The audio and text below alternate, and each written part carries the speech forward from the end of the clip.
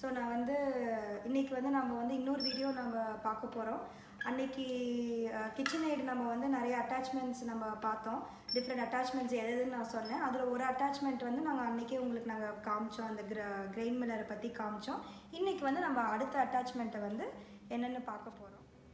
So நம்ம வந்து first வீடியோவில் வந்து இந்த கிச்சனைடில் வந்து ஒன் ஆஃப் தி அட்டாச்மெண்ட் பார்த்தோம். அந்த கிரெயின் மில்லரை பற்றி நம்ம பார்த்தோம், எப்படி எல்லாமே ஹோல் கிரெயின்ஸை போட்டு அது எவ்வளோ பவுடராக அரைச்சி கொடுத்ததுன்னு. அப்போ வந்து மற்ற அட்டாச்மெண்ட்ஸ்லாம் இருக்குதுன்னு சொல்லிட்டு ஒரு இன்ட்ரொடக்ஷன் கொடுத்துருந்தோம், என்னென்னலாம் இருக்குதுன்னு. அதில் அடுத்த அட்டாச்மெண்ட் தான் இந்த மீட் கிரைண்டர். இது பார்த்தீங்கன்னா வீட்லேயே வந்து பசங்களுக்கு நான் மோஸ்ட்லி சிக்கன் நகட்ஸ் எல்லாமே நான் வீட்லேயே தான் பண்ணுவேன். அது வந்து எனக்கு இது ரொம்ப ஹெல்ப்ஃபுல்லாக இருக்கும். மிக்சியில் போட்டு நம்ம அரைக்கும் போது என்னென்னா பாதி அரைச்சி பாதி அரைப்படாமல் இருக்கும். ஸோ நம்ம எடுத்து மிக்ஸ் பண்ணி எல்லாம் பண்ணிகிட்டு இருக்கணும். இது வந்து நம்ம அப்படியே வெங்காயம், பச்சை மிளகாய் எல்லாமே அப்படியே போட்டால் இது ஸ்மூத்தாக நீட்டாக அரைச்சி கொடுத்துருது. ஸோ இதை வந்து நம்ம இன்றைக்கி எப்படி ஒர்க் ஆகுதுன்னு பார்க்கலாம். ஸோ இது எப்படி ஒர்க் ஆகுதுன்னு பார்க்குறதுக்கு முன்னாடி எப்படி என்னென்னலாம் அந்த அட்டாச்மெண்ட் எப்படி இந்த பிளேடு போடுறதுன்னு நான் உங்களுக்கு சொல்கிறேன். அதுக்கு முன்னாடி என்னென்ன அட்டாச்மெண்ட்ஸ் வருதுன்னு பார்த்துடலாமா? கண்டிப்பாக. ஸோ வந்து இதெல்லாம் தான் இந்த மீட் கிரைண்டரோட வர அட்டாச்மெண்ட். ஆக்சுவலாக மெயின் அட்டாச்மெண்ட் இங்கே மேலே நம்ம ஆல்ரெடி கிச்சனைடு அந்த இதோட நம்ம மாட்டிட்டோம், ப்ராசரோட நம்ம மாட்டியாச்சு. பட் உள்ளுக்குள்ளே போகிற திங்ஸ் எல்லாம் என்னென்னு நான் உங்களுக்கு சொல்கிறேன். ஸோ இதுதான் வந்து அந்த ரொட்டேட் ஆகிற பிளேடு. இந்த பிளேடு வந்து இந்த மாதிரி உள்ளே இப்படி நம்ம ஃபிக்ஸ் பண்ணிவிடுவோம். ஸோ நம்ம மேலேருந்து நம்ம எனி மீட் என்னென்னலாம் நம்ம போடுறோமோ இது இங்கே வழியாக ரொட்டேட் ஆகி தான் நம்மளுக்கு வெளியில் வரும். ஸோ இதுக்கப்புறம் பார்த்தீங்கன்னா 2 டைப் ஆஃப் பிளேடு கொடுத்துருப்பாங்க. ஒன்று வந்து 4 சைடட் பிளேடு, இன்னொன்று வந்து 2 சைடட் பிளேடு. பிளேடு எப்போவுமே போடும் போது வந்து இந்த சைடு திருப்பி, அதாவது வந்து இந்த ஸ்மூத் சைடு வந்து அதை ஃபேஸ் பண்ணி இருக்கணும், நம்ம சைடு வந்து அந்த பிளேடோட அந்த எட்ஜஸ் ஃபேஸ் பண்ணி இருக்கணும். ஸோ இப்படி நான் வந்து லாஸ்ட் டைம் இந்த மாதிரி திருப்பி போட்டு தான் ஏன் வந்து வெளியில் வரல, என்னமோ சம் ப்ராப்ளம்னு நினச்சிக்கிட்டேன். பட் ஆக்சுவலாக வந்து ஸ்மூத் சைடு வந்து பின்னாடி ஃபேஸ் பண்ண மாதிரி இப்படி இருக்கணும். ஸோ எய்தர் நீங்கள் 4 சைடட் பிளேடும் போடலாம், இல்லை 2 சைடட் பிளேடு கொடுத்துருக்காங்க, நம்ம அதையும் யூஸ் பண்ணிக்கலாம். ஸோ என்ன வித்தியாசம் இந்த பிளேட் 4 சைடடுக்கும் 2 சைடடுக்கும்? இன்னும் ஜாஸ்தியாக அது வந்து சிக்கனை வந்து ஷ்ரெட் பண்ணும். கம்பேர்ட் டு 2 சைடட் வந்து அது இன்னும் கொஞ்சம் ஜாஸ்தியாக சிக்கனை ஷ்ரெட் பண்ணுன்னு சொல்லியிருக்காங்க. அதே மாதிரி வந்து 4 கைண்ட் ஆஃப் பிளேட்ஸ் கொடுத்துருப்பாங்க இந்த பிளேடுக்கு அப்புறமா போகிறது. ஸோ இது பார்த்திங்கன்னா இருக்கிறதுலையே பெரிய ஹோல் உள்ள பிளேட்டு. ஸோ இது என்னென்னா நீங்கள் வந்து இந்த இது பிளேட்டை அட்டாச் பண்ணதுக்கப்புறமா உங்களுக்கு வந்து ரொம்ப சங்கி பீசஸாக இருக்குது, ரொம்ப பெரிய பெரிய பீஸாக இருக்குது அப்படின்னா உங்களுக்கு வந்து இந்த பெரிய அட்டாச்மெண்ட் தேவை. ஸோ என்னென்னா நீங்கள் இங்கேருந்து நீங்கள் புஷ் பண்ணும்போது மீட்டு உங்களுக்கு இது வழியாக வரதுக்கு ஈஸியாக இருக்கும். அடுத்தது வந்து இந்த மாதிரி மீடியம் சைஸ் ஹோலோட இது இருக்கும். இன்னொன்று வந்து ரொம்ப சின்னது. யூஸ்வலாக வந்து இந்த மாதிரி சின்ன சைஸில் வந்து மீட்டை வந்து ரொம்ப போட வேண்டாம்னு சொல்கிறாங்க, ஏன்னா போய் ஸ்டக் ஆகிறதுக்கான சான்சஸ் நிறையா இருக்குது. இந்த மீடியம் பிளேடு வந்து நல்லா யூஸ் பண்ண முடியுது. பட் மோஸ்ட்லி என்ன சொல்கிறாங்கன்னா இந்த பெரிய ஹோல்ஸில் வர பிளேட்டோட வெளியில் வந்ததுக்கப்புறமா இதை மறுபடியும் மேலே எடுத்து போட்டு மறுபடியும் வெளியில் வர்றது இந்த இது யூஸ் பண்ண சொல்கிறாங்க. ஸோ உங்களுக்கு இன்னுமே நல்லா மேஷ்டான ஒரு சிக்கன் நல்ல கன்சிஸ்டன்சியில் கிடைக்கும் அப்படின்னு சொல்கிறாங்க. இது அடுத்த பிளேடு பார்த்தீங்கன்னா இது வந்து சாசேஜ் ஸ்டஃபருக்காக சொல்கிறாங்க. பட் நம்ம இந்தியன் குக்கிங்க்கு இது தேவையான்னு கேட்டிங்கன்னா கண்டிப்பாக யூஸ்ஃபுல்லாக இருக்கும். ஸோ இந்த ஊருக்காரங்க வந்து பார்த்திங்கன்னா அந்த சாசேஜ் ஸ்டஃபிங்க்கு வந்து அதாவது இது வந்து இப்படி வந்துடும், இதுக்கு மேலே தான் வந்து நம்ம போடுவோம். பட் இதில் வந்து நீங்கள் இந்த மாதிரி நீங்கள் ஸ்கியூவர்ஸ் வச்சுருக்கீங்க, மெட்டல் ஸ்கியூவர்னு இல்லை நீங்கள் உடன் வச்சுருந்தீங்கனாலும் நம்ம ஊரில் அந்த நம்ம கபாப் அந்த இதெல்லாம் பண்ணுவோம் இல்லையா, ஸோ அதுக்கு வந்து நீங்கள் இப்படி வச்சுக்கிட்டு இது வெளியில் வரும்போது அதை நம்ம அப்படியே லைட்டாக புல் பண்ணோன்னா நம்மளுக்கு வந்து கன்சிஸ்டன்சி சிக்கனோட கன்சிஸ்டன்சி நல்லா இருந்துச்சு அப்படின்னா கண்டிப்பாக வந்து நல்ல கிரிப்பாகவே அந்த கபாப் ரோலாகவே வெளியில் வரும். ஸோ அதுக்கு வந்து கண்டிப்பாக அது யூஸ் ஆகும். ஸோ நம்ம வெளியில் வாங்கி சாப்பிட்றது நம்ம வீட்லேயே நம்ம வந்து ட்ரை பண்ணி பார்க்கலாம். ஸோ இது வந்து ஃபிக்ஸ் பண்ணுறது அவ்வளோதான். அந்த பிளேடு அந்த பிளேட்டு உள்ளே போட்டுட்டு இதை வந்து இப்படி ஸ்க்ரூ பண்ணிடணும். நல்லா டைட்டாக ஒன்ஸ் ஸ்க்ரூ பண்ணதுக்கப்புறமா நம்ம வந்து நம்மளோட ஐட்டம்ஸ்லாம் லோட் பண்ணலாம். ஸோ நாங்கள் வந்து ஆல்ரெடி எல்லாமே ரெடியாக கட் பண்ணி வச்சுருக்கோம். இன்றைக்கி என்ன பண்ண போகிறோன்னா மெயின் இன்க்ரீடியண்ட்லாம் என்னென்னு நான் சொல்லிடுறேன். ஃபஸ்ட்டு வந்து சிக்கனு. இது வந்து ஒரு ஹாஃப் ஃப்ரோசன் சிக்கன்னு சொல்லலாம்.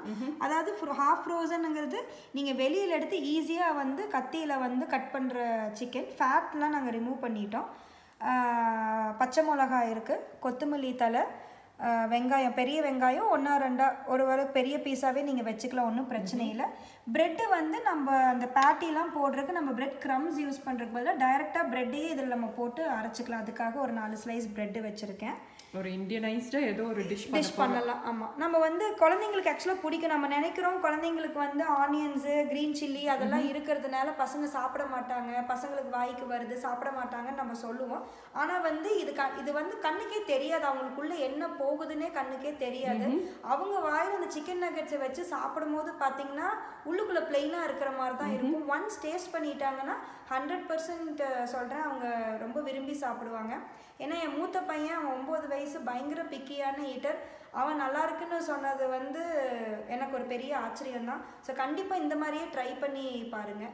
ஸோ இதே வச்சு நம்ம ஒரு 2-3 டிஷ்ஷை இன்னைக்கு பண்ணி காட்ட போகிறோம். பண்ணி காட்டலாம். ஆமாம், ஓகே. ஸோ இப்போ பார்த்தீங்கன்னா நான் இப்போ என்னென்னலாம் இன்க்ரீடியன்ட்ஸ் உங்கள்கிட்ட சொன்னனோ, வெங்காயம், பச்சை மிளகா, கொத்தமல்லி தழை, சிக்கன் எல்லாமே நான் ஆட் பண்ணிட்டேன். ப்ரெட்டை மட்டும் கடைசி ஆகிற டைமில் நான் ஆட் பண்ண போகிறேன்.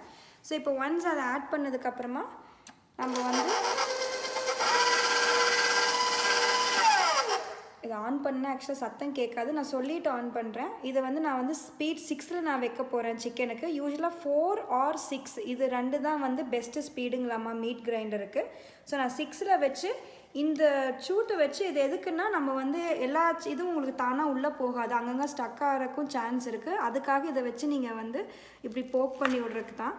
ஸோ நீங்கள் உள்ளே எவ்வளோ தூரம் ப்ரெஸ் பண்ணுறீங்களோ அந்தளவுக்கு ஃபாஸ்ட்டாக அது வந்து வெளில வரும். இது ரொம்ப கஷ்டமான விஷயம்லாம் ஒன்றும் இல்லை. நீங்கள் லைட்டாக அப்படியே பிடிச்சி தள்ளி தள்ளி விட்டிங்கனாலே உங்களுக்கு நீங்கள் நல்ல ரிசல்ட்டை பார்ப்பீங்க. ஸோ இப்போ நான் அதை ஆன் பண்ணுறேன்.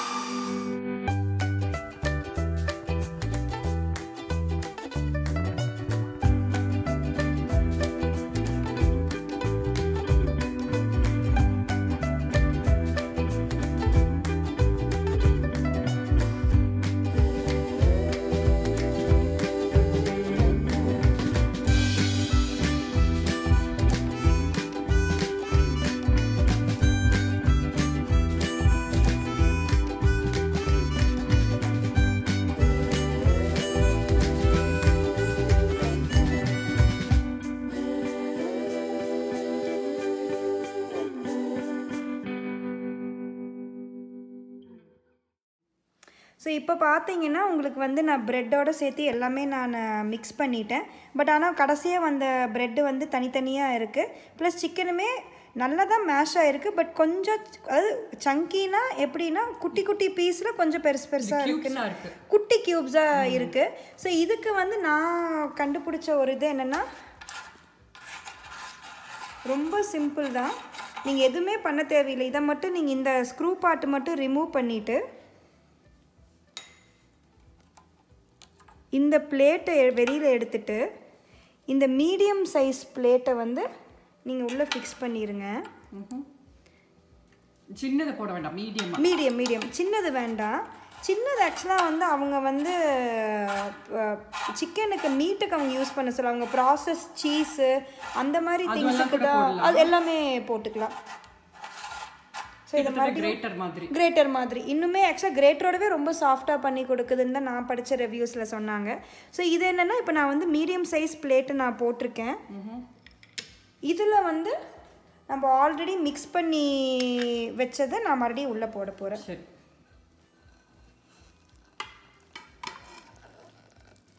ஜஸ்ட் அப்படியே டம்ப் பண்ண வேண்டியது தான். பிரெயின் மாதிரி இருக்கு.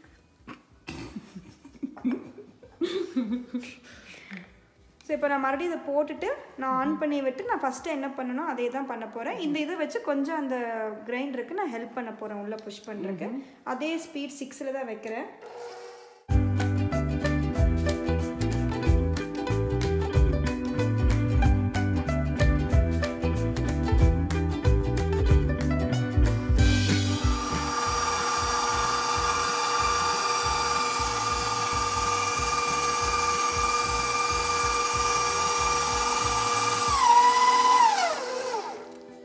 பார்த்தீங்கன்னா நாங்கள் வந்து ஃபுல்லாகவே எல்லாமே மறுபடியும் இன்னொரு தடவை செகண்ட் ரவுண்டு போட்டு நாங்கள் இந்த மீடியம் பிளேட் வழியாக அரைச்சி வெளியில் எடுத்துட்டோம். ஸோ நீங்கள் பார்த்தீங்கனாலே தெரியும் ஃபஸ்ட்டுக்கும் செகண்டுக்கும் எவ்வளோ வித்தியாசம்னு. நாங்கள் மொத்தமாக எனக்கு வந்து இப்போ எங்களுக்கு ஒரு மேக்ஸிமம் 2 minutes 3 minutes தான் ஆயிருக்கும். ஆனால் என்ன ஒரு விஷயம் நான் சொல்லணும்னு நினைக்கிறேன்னா, நீங்கள் வெளியில் இந்த மாதிரி பிளேடை ரிமூவ் பண்ணும் போது உங்களுக்கு வந்து கொஞ்சம் திங்ஸ் வந்து உள்ளே இருக்கத்தான் செய்யும். அது வந்து கிவன் எனி கைண்ட் ஆஃப் அட்டாச்மெண்ட்டுக்கோ இல்லை எனி கைண்ட் ஆஃப் கிரைண்டருக்கோ இருக்கிறது தான். பட் ஆனால் அதுவும் அரைச்ச மாதிரி தான் இருக்குமே தவிர உங்களுக்கு சங்கியாலாம் இருக்காது. ஸோ நீங்கள் ஒரு ஸ்பூனை வச்சோ நீங்கள் வந்து நீட்டாக அதை எடுத்து நீங்கள் உங்களோட ஆக்சுவல் மிக்சரோடவே நீங்கள் வந்து அதை சேர்த்திக்கலாம். கொஞ்சம் ப்ரெட்டு தான் ஆக்சுவலாக கொஞ்சம் இதாக இருக்கும். அப்புறம் சிக்கன் யூஸ் பண்ணும்போது ரெகுலராகவே அது என்ன தான் அது ஹாஃப் ஃப்ரோசனாக இருந்தாலும் கொஞ்சம் அந்த ஒட்டை தான் செய்யும். ஆனால் ரொம்ப மிக்ஸி அளவுக்கு கஷ்டம் இல்லைங்க க்ளீன் பண்ணுறது கஷ்டம் கிடையாது. நீங்கள் வந்து இதுக்குன்னே ஒரு தனி வந்து ப்ரஷ்ஷு ஒன்று வச்சுக்கிட்டா நம்மளுக்கு ரொம்ப ஈஸியாக இருக்கும். நம்ம பாட்டில் ப்ரஷ் வந்து ஆனால் என்னென்னா அதில் ஸ்பாஞ்ச் இல்லாமல் நம்ம பார்த்துக்கணும். ஏன்னா ஸ்பாஞ்ச் இருந்துச்சுன்னா அதில் ஃபுல்லாக எல்லாமே போய் ஒட்டிக்குது. ஸோ ஸ்பாஞ்ச் இல்லாமல் வெறும் அந்த பிரிசில்ஸ் மட்டும் இருக்கிற மாதிரி ப்ரஷ் தான் இந்த செட்டோடவே அவங்க தருவாங்க, பிளாக் கலரில் தருவாங்க. அது க்ளீன் பண்ணுறது ரொம்ப ரொம்ப ஈஸி. இதை க்ளீன் பண்ணிவிட்டு நீங்கள் வந்து வாட்டரில் டேப் வாட்டரில் நீங்கள் காமிச்சிங்கனாலே எல்லா இதுவுமே வெளியில் வந்துடுது. என்ன பார்ட்டிகல்ஸ் ஒட்டி இருந்தாலும் வெளில வந்துடுது. இது டிஷ் வாஷரில் போட்டுலாம். இது டிஷ் வாஷர் சேஃபு, அவங்களே சேஃபுன்னு தான் சொல்லியிருப்பாங்க. இது எல்லாமே இது தனியாக உங்களுக்கு இந்த ஷூட் தனியாக வந்துடும், இது இந்த ட்ரே தனியாக உங்களுக்கு வந்துடும். அதனால இது ஈஸி. நீங்கள் இந்த பக்கமும் நீங்கள் வந்து எவ்வளோ தூரம் க்ளீன் பண்ண முடியுமோ பண்ணிவிட்டு இந்த பக்கமும் நீங்கள் பாட்டில் ப்ரஷ் யூஸ் பண்ணி மீதி பார்ட்டிகல்ஸை ரிமூவ் பண்ணி நீங்கள் டிஷ் வாஷரில் நம்ம லோட் பண்ணிக்கலாம். ஸோ இதெல்லாம் நம்ம ஒரு ஸ்பூனை வச்சு நம்ம எவ்வளோ தூரம் முடியுது. இது பார்த்திங்கன்னா மேலே மட்டும்தான் இருக்கும், கீழே இருக்காது, பெருசாக ஒன்றும் இருக்காது. இது ரொம்ப சிம்பிள். நீங்கள் வந்து ஒரு ஸ்பூனை வச்சு நீங்கள் ஈஸியாக ஸ்கூப் பண்ணி நம்ம எடுத்துடலாம்.